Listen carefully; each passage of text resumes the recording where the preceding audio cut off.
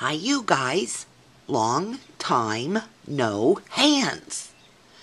It is November 23rd. It's Friday, and I'm here to share some layouts. Oh, you guys, what's up with this new YouTube? Now, if you leave a comment and I don't get right back to you, that's because every time I sign into YouTube, it takes me 15 minutes to get where I'm going. I'm better this week than I was last week, but I'm still struggling to do the whole YouTube thing. Plus, I tried to upload probably about 5 or 6 different videos, and it just kept processing for hours and days. I finally just threw in the towel, and I was so worried that with the new YouTube, I would lose some of my best people that I sub to. I really look forward to some videos. Donna, Scrap Challenged, Aren't You Glad, Laura Loves Lace, One Happy Crafty Chick. I could go on. M. McKent, Gina Beth. I feel like I know I'm forgetting some of my favorites. Anyway, those are some of my favorites, but I have probably like 20 people that I subscribe to. If I see what I mean? Marilyn Maid. Hi, Marilyn. Oh my gosh, I so love her cards. And I have more, believe me. There's like 20 people that I sub to, and if I see they have a video up, I cannot wait to get to it. MMDO 112800, Rashida. Hi, Rashida. Ronnie Sue Scrapper. I could go on, and as soon as I'm done with this video, I'll think, oh my gosh, I forgot to say my all-time favorite, Giddy for scrapbooking. There's just so many people that I'm thinking, oh my gosh, they're not going to bother to keep up with this new YouTube. I just don't like the fact that they are insisting that our names are put out there. I could care less, but if they need our real name, fine, but I don't like that they're going to put it on YouTube. Is that the story, or no? Maybe they just want our real names and our weight and height and what floor is our blue bathroom on for themselves. If that's the case, fine. But, to put it on the internet with addresses and phone numbers, that's just not cool, YouTube. I don't understand it. I do understand them wanting to cut down on spam and nastiness. I'm all about that. But keep the information private. Promise us, if we tell you our blood type, you're not going to put it on a blog somewhere, right? There's an idea. I also have to say, why are you fixing something that's not broke? Who would have ever, and I'll get off my soapbox in a minute, who would have ever have dreamed that something like YouTube would do so well? I would have never have dreamed that YouTube, an online social network, would become so important to me. You're going to go changing it. This is my 2 cents. And, it's going to be another MySpace. Remember MySpace? I wasn't on MySpace, but, my sisters were. And then when they started to do all these updates and let's make it better, people went to Facebook. I think the problem is that you have no choice. They're insisting. It's making people mad, whether they're 13 or, 93. So it gets under people's skins. Anyway, I love YouTube. I hate to be all down and negative on it, but if you're listening, YouTube, fix it, please, please. I don't want to lose anybody that I watch. I appreciate my subscribers. I really do. Because it gives me a little jolt. I ain't lying. When I, get on there and I'm like, oh my gosh, are you kidding me? I have like over 1,100 subbies. And whenever I get on there and even 2 more people have subbed to me, I go into a little stupor. I'm like, I never thought that 10 people would watch my videos. I'm not kidding. I'm not just saying that. Because I thought, my lighting's bad. I'm not doing makeup. Nobody's going to watch my videos. I had no art class. Who's going to watch and want to see my layouts? So, stupor. That's all I can say.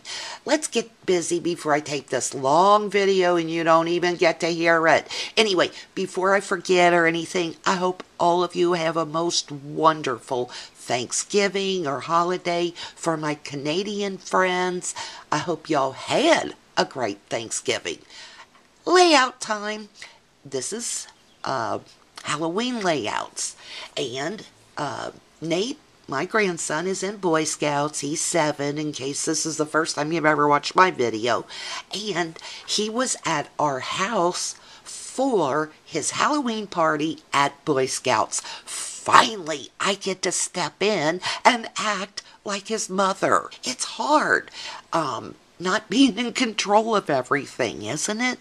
I mean, I hear about, we had a party at school, and I'm like, what did your mom send in?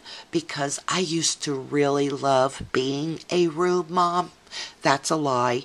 When I was room mom, I complained. Nobody else send in what I asked them for. Why won't somebody help me? I complained, but I did enjoy it, and now that I look back, I realized that I really did enjoy it. So I'm missing getting to do those things for Nate. So anyway, for his Boy Scouts Halloween party, he was here with Dad, because my son lives here, and when Nate comes to spend time with his dad, which is every weekend, I'm here. So I got to take care of the Halloween treats. This is a picture. I made mummy cupcakes and then just orange cupcakes, orange frosting, chocolate cupcakes with sprinkles. Sprinkles. Rice Krispie treats, colored orange with, yellow and red food coloring, and then I put candy corn in it. These are Nutter Butter cookies dipped into white chocolate by Godiva, and then the mouth is a chocolate M&M, and I used little mini chocolate morsels for the eyes. The kids loved these. They actually bought the tray back, and there were cupcakes and mummy cupcakes left. I figured they'd go first, but all of the ghouls, the little ghosties, were gone. Very easy to make. Now, you all probably know this, but if you have little ones, a great Halloween game to play with kids, if you are like a room mother for Halloween, is I bought toilet paper, which was a lot cheaper in 1987, 86, when my kid was in kindergarten, first grade. But I gave all the kids split up into groups of 2. Each group got 2 rolls of toilet paper. That's going to cost you a fortune now. And it was the cheap stuff, believe me. And one of them was the mummy, and the other was Dr. Frankenstein. Dr. Frankenstein had to wrap up his mummy, and whoever got their mummy wrapped up first was the winner. Kids really love that, and it was funny. I wish I would taken pictures of that back then.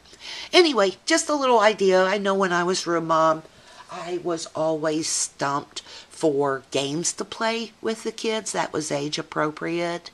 I know another thing that always went over big is I'd let them decorate their own cookies or cupcakes, and I would just color some vanilla frosting, put it in, freezer bags, not just lunch bags. Lunch bags, like the little snack bags and stuff, they're not as durable as a freezer bag.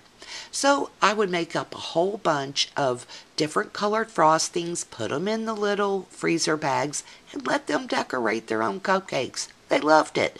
And you would think it's messy, but it wasn't. I'd take some M&Ms, sprinkles, Red Hots, licorice, and let them go to town. Kept them busy for a long time, and they got to eat their treat. Okay, guys, first layout. You probably can't tell this, but it's that, it's like a dotted Swiss background. This is Thickers. This is called maple, I think, or elm. It's the name of a tree. These little die-cut stickers are from Cosmo Cricket. I can't believe I remember that. These are come from like one of the K & Company ephemera bags from like 3 years ago. I couldn't tell you what the paper is behind here, but you'll see I just cut off the edges of the black, stuck this under there, and put a little trim of gingham on here, and away you go. The whole Halloween season, I walked around here singing, "This is Halloween, Halloween, Halloween, this is Halloween." Oh my gosh, I was driving my own self crazy. By 2 days after Halloween, everyone in my house was walking around going, "This is Halloween, Halloween." You know that song from The Nightmare Before Christmas. Okay, hope I don't get copyrighted on that. So there's that. I told you everything. My journaling reads, Mama made these treats for Nate's Boy Scout party. Nutter Butter Ghost, Rice Krispie, candy corn treats, and Mommy cupcakes. Good. And I was showing this picture or layout to Nate. And I said, now, when you are really old and you have your own kids, you can show them the treats Mama made for you. And he said, I'm going to make those treats for my kids because they were good. Gosh, don't that just touch your heart? Anyway, I drew on these little notes with my Signo Uniball gel pen, broad. I'll zoom in.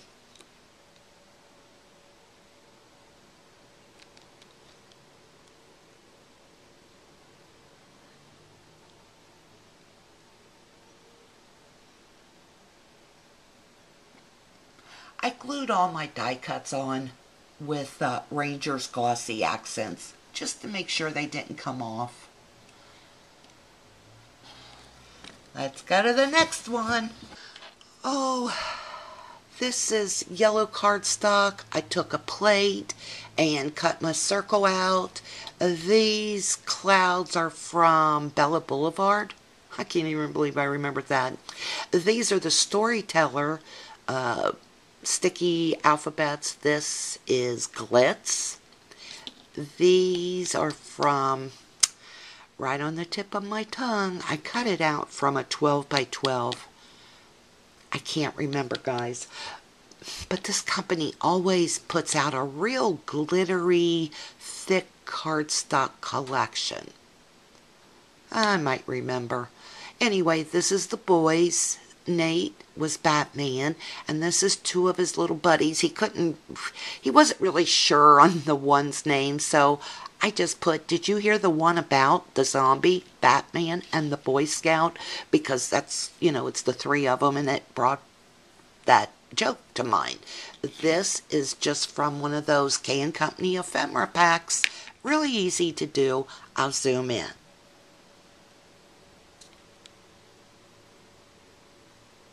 Oh, that little flare is from Two Peas in a Bucket. I think it's one of their exclusives. I so love the Storyteller font, the cursive one. And that's by Webster's Pages.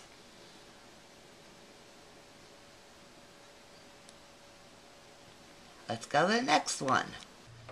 Here you'll see I have a double page layout. I used just that cheap white cardstock smooth from HSN, but I doubled it up. I just don't like a flimsy cardstock for my backgrounds. I used those overlays from crepe paper. I forget which one it is, but it seems that every collection now has these overlays. Do not forget to take the film covering off of these things, because if I wouldn't have heard that on a YouTube video, I probably would have never have used these overlays, because it makes them really foggy, fuzzy, and trying to get them off, not easy. What I ended up doing is taking my utility knife by Martha Stewart and just slicing the top of it in the back just a little bit to like put some air under there. Then it made it a little easier to peel off. You'll see these acetate die cuts. They're from an ephemera pack, but I don't know who it is. The red letters, crepe paper. These letters, Kelly Perky, which you can only pick up, I think, at Simon Says Stamp. If you're on Facebook with me, you know I was complaining about Simon Says Stamp. They're just getting so long on getting their stuff out of their warehouse. Once they mail something, it takes me 2 days to get it. But getting it out of the warehouse is cray-cray. I mean, I was waiting like over 12 days to get something shipped. And I just don't think that's right. It's a big staff. I mean, like there's 8+ workers, at least that's what it says on their website. It's not like they're a mom and pop shop, you know, and the kids are sick or they're sick or they were on vacation. I just don't understand why it takes so long. And if they are selling things that's not in stock, cool, good for them. Just let us know, right?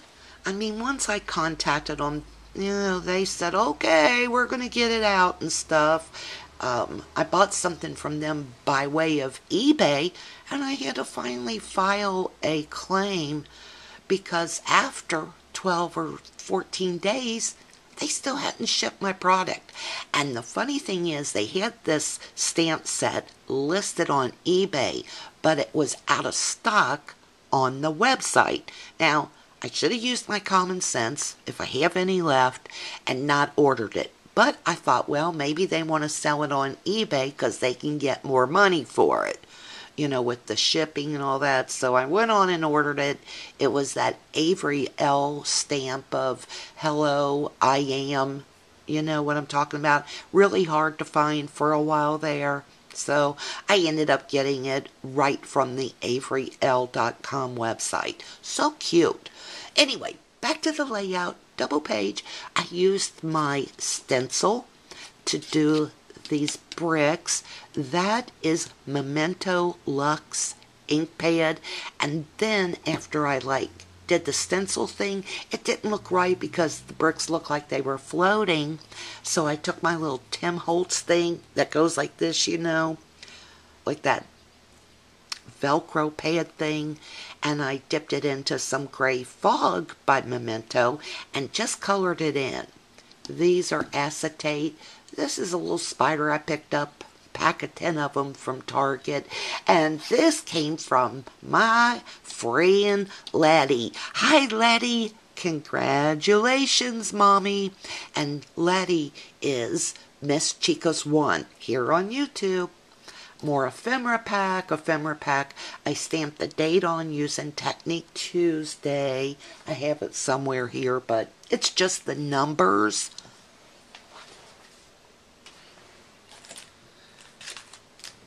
Yeah, it's their stamp set, but it's just numbers, and I really like that thing. Some stickers, candy corn, and see, I wrote behind here, the Boy Scout team sure set up a nice event for the boys. Here the Den Mother helps you with the scary box. I wrote that on the paper and then put this over the top of it. Oh, this came from Letty too. I love those things. Bless her heart. She sent those to me a while back. Everything is ephemera pack. These little words up here that go uphill. darn it. It's not as bad as it looks on here because this one's sticking up higher than this. But those are from that little Tim Holtz Chit Chat folder of words. Kelly Perky, I be loving Kelly Perky's alphabets. I do wish that she put some numbers on the alphabet sheet, but she's a smart businesswoman. She puts letters on one sheet and numbers on another. I guess I could zoom in.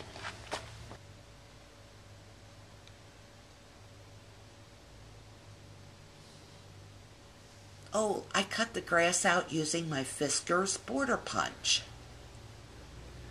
I'm really, really, really trying to use old stuff, new stuff.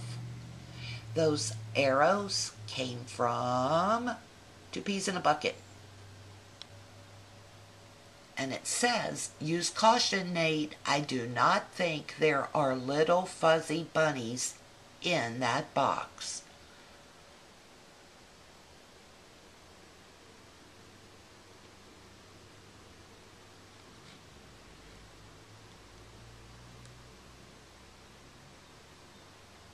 There you go. Let's go on to the next one. Now look at me, so fancy with my Project Life styled scrapbooking.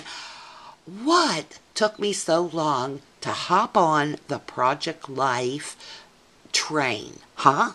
I mean, I'm getting so much more done. I'm using more products. I like it. This is another Halloween or fall layout, and I got this idea right here from Aren't You Glad here on YouTube. And it's like one of her most recent videos. Since I'm all fancy schmancy now and I know how to put links down below, that's what I'll do. I'll put a link down below. Maybe I should put a disclaimer in because I might not know how with the new YouTube. They might want to know my weight if I do that. I'm going to get kicked off YouTube, so I'm going to shut up. Thickers, I don't know the names. Here's those little chicks from Studio Calico. This is from Etsy. And what's the woman? Shelly is the woman's name. I can remember the person who sells them, but not her business name. Life in Bits and Pieces. Is that it? I think so. This is a 5x7. That's Nady taking a walk through the pumpkin patch. I screwed this layout up. I was so mad at myself, like I was almost done, and look, it's all cockeyed. And I've been so trying not to do crooked things. And sure enough, I lay this down and it stuck like cement and it was crooked. So I had to do something over here to try to balance it out. So you'll see this is like ribbon on a spool. I bought that at, gosh, I don't know. But I used it to wrap around presents a few years ago. And I got red and green and then this craft color. And I thought that kind of looked like corn stalks, but not really. Anyway, there are some scary eyes. These little leaves are like tables, splatter. Pick those up at the dollar store. Here's a Jolie sticker, Jolie sticker, Jolie sticker. October afternoon. Sticky keys or whatever they're called. This is from one of those boy collections. I typed up my journaling. This is also from the same collection. I typed up my journaling. It says, every year you and Dad really know how to celebrate the coming of fall. You go to pumpkin patches, walk corn mazes, and shake hands with skeletons. Here you are with Uncle Kevin and Aunt Blair at Blooms and Berries Fall Festival. That's Uncle Kevin on the right side of the video. The photo is from October 12th of 2013 and you're 7 years old. What I remember from this picture is that Dad came home to tell me the t-shirt I put you in had a hole in it. He said he didn't notice it until you were all at Blooms and Berries. That made me feel good that he noticed the hole and that he didn't want you wearing a shirt with a hole in it. You guys, sometimes I swear the things that my son would pick out for Nate to wear. He don't do it for himself. Oh no, he's a sharp dresser. But then he just like throws Nate in anything. Not all the time. Sometimes. Most of the time, I've always taught him you may only be able to buy 2 shirts and 2 pairs of pants. But if you buy 2 pairs of pants and 2 shirts, buy good shirts and pants and take care of them. I think clothing matters. I'm sorry. I still love to see a shirt with creases on the arms. Clothes